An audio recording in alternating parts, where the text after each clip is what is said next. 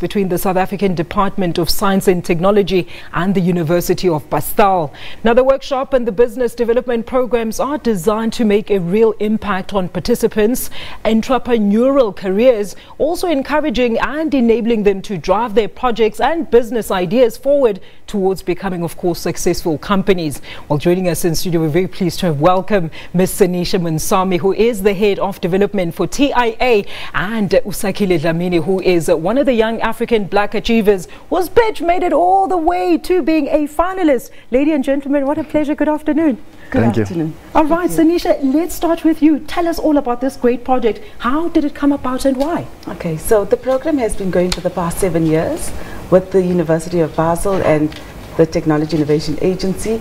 We're proud to say that we're transforming the program and growing it for young entrepreneurial development. And by that I mean, as you can see today, we have our own superstar who's 22 years old, and he's been the top innovator in this program. You know, Sakhile, I want to find out from you. I mean, congratulations, first of all. We're always talking about the lack of information or what, you know, who actually has access to this type of information when embarking on such projects. How did you know about this project? To be honest, I'm based in San Francisco. I went to education that side, my tertiary education, and once I graduated, I was really looking at bringing the skills that I had garnered internationally and bringing them back home and using the technology and the lessons that we learned from a Western market and bringing them to address African challenges. So once I graduated, I researched all through departments of innovations that are taking place in South Africa and in the African continent that I can partner with and actually see my vision and my goals come to fruition. And how would you identify with those visions, particularly? I mean, you schooled in a different country and you're coming back to equip the South African country with the knowledge that you learned from that side. How are you doing that? To be honest, it is something that is a challenge. I'm looking at holding the right hands and partnering with the right innovators and people that are actually excited about moving forward. I was based in Silicon Valley in San Francisco for 4 years, and that mindset shift that I had, the one aspect that I realized was my connectivity to the internet. Having access to the global digital library really gave me an edge that I could see from my experience growing up in South Africa as a young man and being able to view the world globally and being able to partner with other African countries that we don't take much cognizance of. As someone that is, I'm extremely Pan-African. I really believe that we have the expertise to grow forward to the next level. You know, Senisha, that is so recommendable because we're always hearing about these young professionals that are trained overseas that never come back to bring the skills in the country. So is your project encouraging such that you take these learners abroad but you bring them back to reskill the country? Yes, and I think it's very important that to grow strong entrepreneurial culture in South Africa, which we don't have. We recently looked at, if you look at in South Africa, not many young kids get an opportunity to go abroad.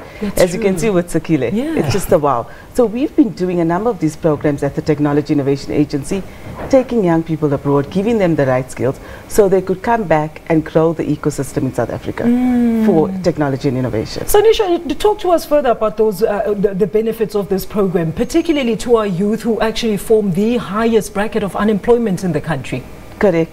So, I mean, if you look at it, it's Youth Month. We're very excited. It's the first year.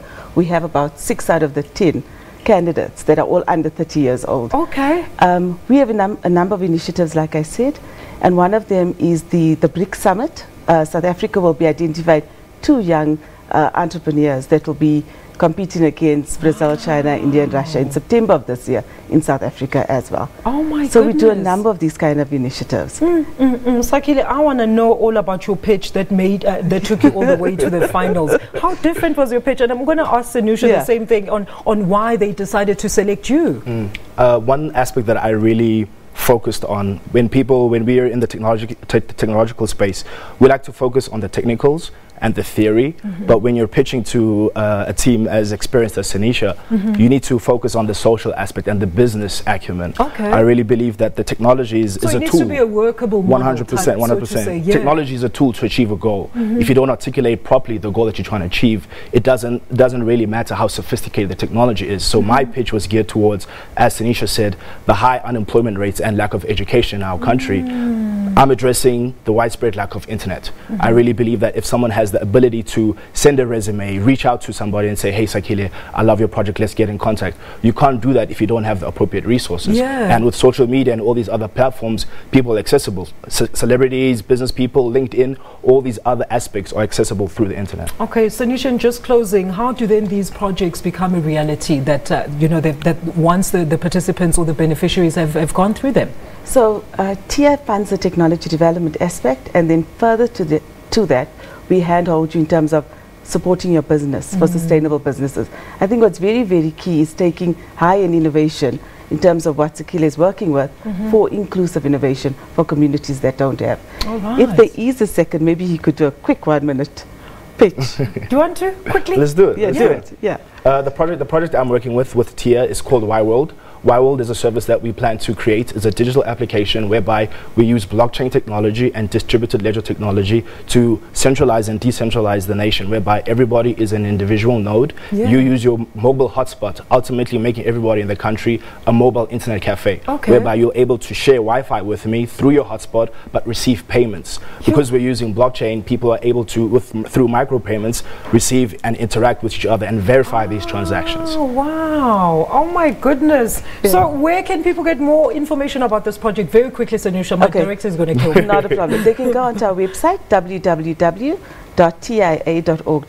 All right, and you've already selected your 10 for this year, and your entries for next year, when do they open? They would open around February of next year. February of next year. So they must just keep looking on the website. For more information, I'm hosting, with my partners, we're hosting the biggest blockchain conference in Africa. The 14th of July, Sandton Convention Center. Please come one, come all. We're really, really trying to fix the future. And with African youth, anything is possible. Wow, with those innovative words, thank you so much. I'm sure we would be dying to come and join you. Senisha, thank you so much for this great initiative. That is Senisha Moonsamy, the head of development for TIA and Sakhile Dhlamini, one of the finalists of the Young Black Achievers Project.